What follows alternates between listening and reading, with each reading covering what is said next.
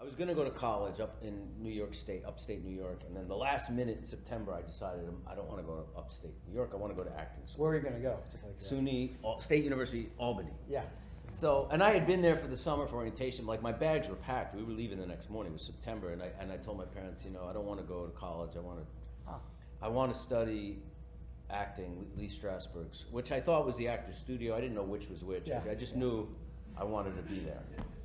I didn't even know where it was, but my parents were like, all right, listen, you want to be an actor, we get it, but you got to go to college. So a few weeks later, I went to the city. I was 17. It was the first time I was really in the city on my own, because I grew up a little outside the city.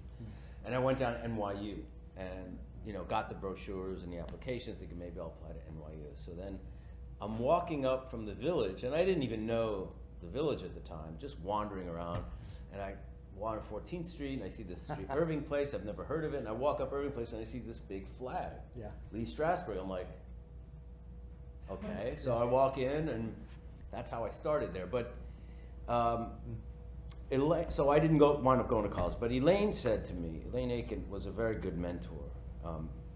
She said, you don't have to go to college, but you have to educate yourself.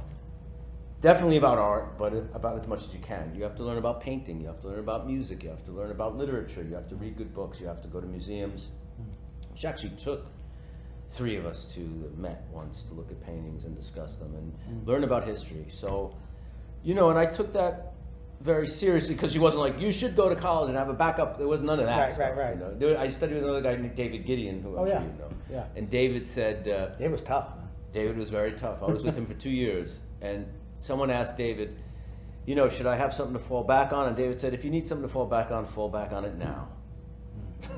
Because, you know, that, which I understand that, you know, it takes a real commitment, and it takes a real belief in yourself. I mean, kind of a delusional belief in yourself, I like to say. To think that well, your it's talent, delusional until it's not, right? Until it's not. It's impossible until it happens. But you have to do that because it's hard, you know, and there's a lot of talented people, and it's a hard business. But if you make that decision that that's what you want, then you'll do it.